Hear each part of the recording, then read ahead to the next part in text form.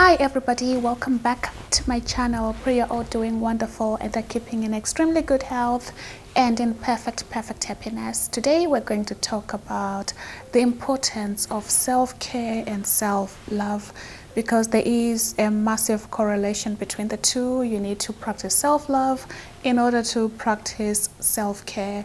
And also the thing to remember is when it comes to self-care and self-love, it's not about being big-headed and selfish, and yeah, there is a lot of misconception about it. And also because of different upbringing, it comes naturally to some people, and also it doesn't come naturally to some people. Again, backgrounds, they differ. Some people grew up around those environments where they were taken for pamper sessions, they were given the princess treatment, others were not. So therefore, there's going to be a bit of friction and resistance when it comes to giving to yourself or pouring in your own cup first. So yeah, let's dive into the importance of self-love and self-care. So here, according to Galatians 6 verse 7, it says that where a man sows, therefore he shall reap. So in terms of practicing your self-care and self-love, you are going to think that you're being silly when you're practicing these things, or when you are making minor or big modifications into your routine. But whatever it is that you're doing, an act of love, see it as a seed, and therefore when you plant that seed every single day, it is going to germinate and it's going to give birth to something. So what is it that you want to cultivate in your life? What is it that you want to grow more of? Focus on those things, and the rewards are going to be there. Sometimes you're not going to see the reward instantly. I know we live in an era whereby we just want it, and we want it now. We want to click and let it play. We want to order it and it's going to be primed the next day. Sometimes with self-care and self-love, you really have to do the work, so that this way it is going to transform you internally as well, because the self-care that genuinely matters, it is that sort of self-care that is going to take care of the mind, the body and the spirit. So that's why I personally think that it's not a selfish way of approaching life, because it is going to affect everything around you, and when it affects everything around you, it means it's going to affect everyone around you. So if you want to be more of whatever it is that you want, you're going to have to give it time.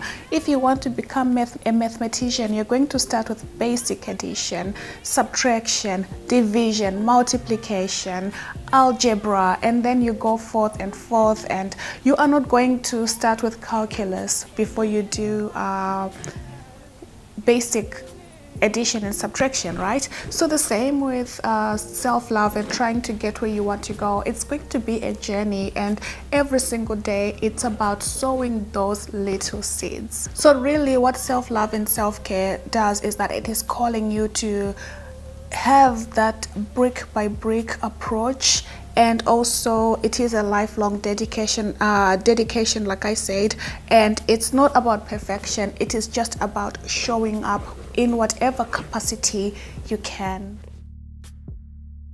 We have seen a lot of countless studies done on science, as well as research that has been done on how self-care and self-love affects our stress levels, it affects our health, it affects the way we see ourselves, it even affects our confidence level. So when you practice self-care and self-love, you are also going to be increasing your health, because when it comes to that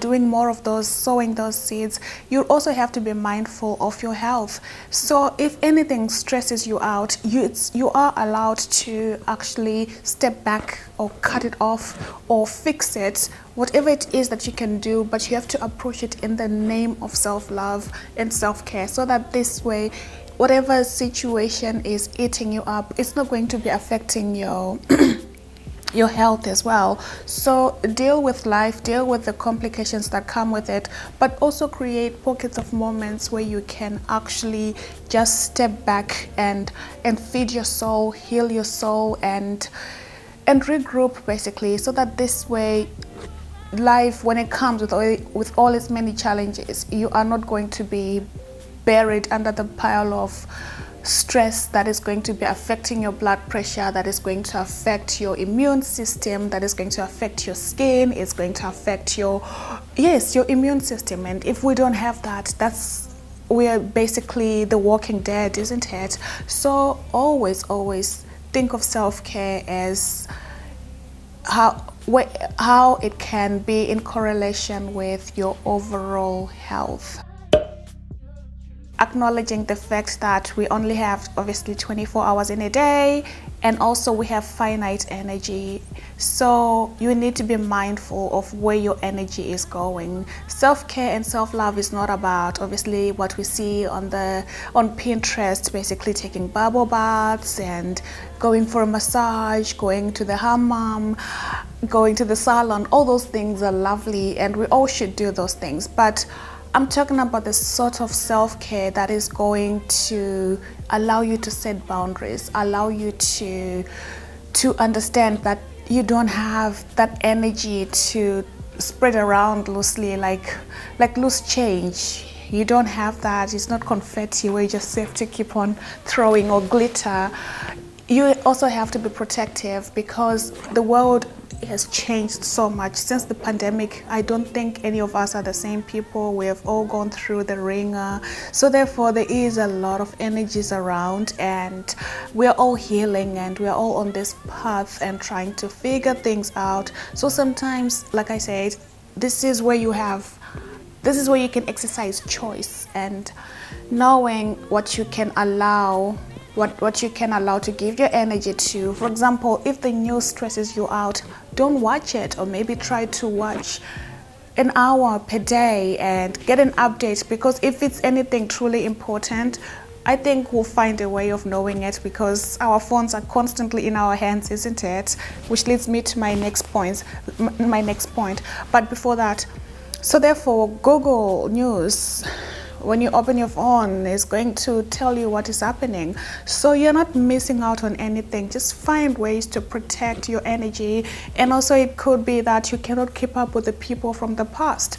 It's okay to just move on gracefully. And if those people are also moving on with their lives, they should understand that you also have the right to move on. You have a right to evolve. You have a right to change and to step into your newness, because this is 2023. It's a new year. We're not the same people we were like 2 years ago and even 6 months ago, because each and every experience is transforming us, whether we know it or not. It just happens, because life is a way of just being subtle about these things. So when it comes to your finite energy, make sure that you're spending it where you are going to get the best seed, the best harvest after sowing the seed, according to point number 1. So always be mindful. Is it reading that you're supposed to be doing? At least invest your energy into that, and less investing your energy into worrying, into focusing on your mistakes.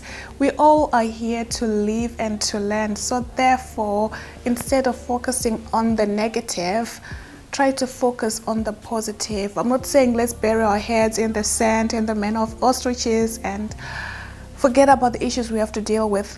That's not what I'm saying at all. What I'm just saying is, as we find the solutions, being more chaotic about it and more stressed about it is not going to move us further, but instead it's going to just create this illusion of productivity, when in reality, if you just sit still and sit with the emotion and invest that energy into not beating yourself up, but rather rectifying the problem.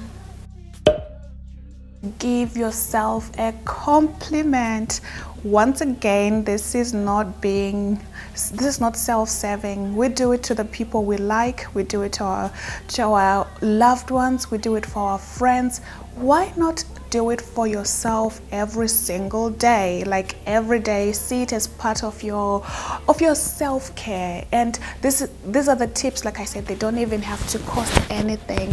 So when you are doing your mirror work, if you can, I'm going to illustrate maybe in another video or two what mirror work is, but it's very easy. So this is where you just stand in front of the mirror and you find something to compliment yourself on. It could be that you have been, it could be the way you make the bed, yeah, for instance. and you love the way the pillows are arranged. You just love the way you do it every day before you get the day started to create that sense of order. So you can praise yourself, you can give yourself a compliment. Maybe it's your hair. You've been diligent and really consistent with your treatments, and your hair is growing. You're washing it more, you're listening to it, and it's growing. So you can really give yourself a compliment on that. And the reason why this is so important is because when you start reprogramming your mind and really going internally and starting to believe those positive affirmations and compliments, when you see it in another person, in another woman, you're not going to be intimidated by it, but instead it's just going to come naturally to you, and you're going to be one of those lovely girls that also compliment other lovely girls. And it's a sign of confidence, in my opinion, and it's a sign of security, because you are secure in your own skin. And once again, this is not about covering up what's broken. No, like if your hair needs to be fixed, you need to fix it. But I'm talking about finding something that is genuinely positive and really focusing on that, because like I said, we give other people compliments all the time. Why not start with yourself as well? And why wait for someone else to give you a compliment when you can actually compliment yourself and be proud of how hard you're trying? Because change is very difficult. I'm a Taurus. I know how difficult change is. So therefore, don't be afraid to say a few wonderful things to yourself, because you are sowing those seeds, and those seeds are going to grow and give birth to a bounty harvest, and that is just going to uplift your mood and also thus improving your overall health. Limit social media. This is difficult because I mentioned previously that we have the world in our hands all the time, and sometimes we have FOMO, and FOMO happens to all of us, and it takes discipline to actually put the phone down, and again realizing that we have finite energy and putting that energy into something else. I find this to be, it used to be a challenge for me, but not anymore, because it took a lot, but eventually I'm getting better. And also another fun way to track how well you're doing is to look at the weekly report. Apple is fantastic. I'm not sure about other devices, but when it comes to Apple, they send you your weekly report, your screen time, and where your time went. Attention goes, energy flows, right? So we want to channel that energy into something positive, because we have finite energy. And the thing about social media is that whether we realize it or not, we are falling into this trap of comparison, and now we're comparing ourselves to billions and billions of people in the world, people we don't even know, people we may never ever meet. And that is not fun, and that is just going to take away from your self-confidence. So minimize it whichever way you can. Read something else, or just don't follow accounts that are going to make you feel rubbish about yourself, because we do it whether we realize it or not. Sometimes we think that we're just scrolling, but in reality we are actually comparing ourselves to the lives of billions and billions of people out there, people with different circumstances, people with different talents, people with different backgrounds. And I don't think it's fair, really. And according to Why Men Love Babes in Total Control of Themselves, babes in total control of themselves, they're confident in what they are, and they do not compare themselves to other people, because we are all on our unique journeys, and we are all trying to just lay the brick one at a time, giving the tools that we have. So if we're going to be doing that, it means that we're just going to slow down our progress, and we won't be the happier versions of ourselves, because it really is very challenging indeed. And I don't think it's a competition that anybody can win, because there's always going to be more. Last but certainly not least, when it comes to practicing self-care and self-love, it is to not lean on your own understanding. According to Proverbs 3 verse 5. So what do I mean by this? What I mean is, if it doesn't feel good for you, if it doesn't recharge your batteries, if it doesn't rejuvenate you, chances are that is not your practice. And once again, we are all unique individuals and trying to figure it out. I could be, for example, I love the work of Thomas Hardy.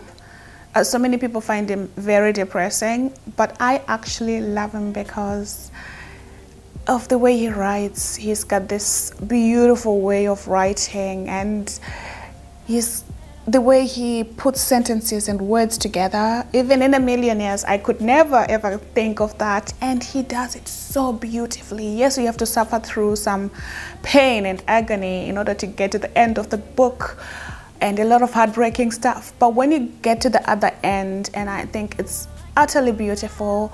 And then to another person, they might find it insufferable and very, morbid. But the point that I'm trying to illustrate is, you have to just find what works for you, and listening to the wisdom of the body, listening to your heart. Because when you trust in the Lord with all your heart, you start to understand that everything is connected. Your interests, your hobbies, the things that excite you, and those are the things that really matter. So it could be that you are a tea lover and you're having a cup of tea, you've got your teapot, you've got your mat, you've got your tray, and you have your cup.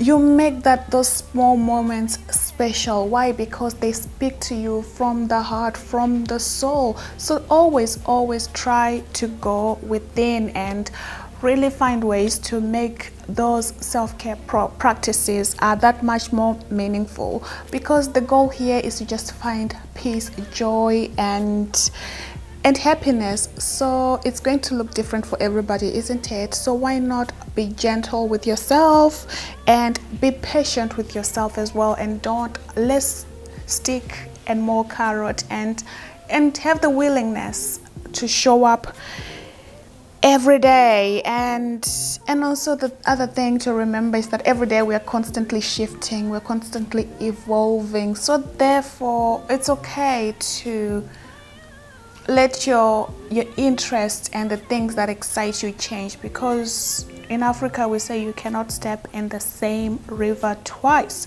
So you alone can be the judge of that, and really listening to your heart and also listening to your soul, and not leaning on your understanding, because sometimes when we use too much head, we forget about the soul, we forget about the solar plexus, the sacral chakra. All those the tools that God has given us, they really communicate to us what feels good and what we should be doing more of. Whereas if we become mechanical about it, it's not going to make that much of a difference in the long run. So yeah, those are my ramblings of self-care and self-love. I do hope you enjoyed this video. In the coming weeks, we're going to be diving deeper into more self-love and self-care practices. So if there's anything else you want to see, the comment section is wide open. So do let me know, and love one another, take care of one another, and be kind to one another if nothing else. And I shall be seeing you in my next video. Bye.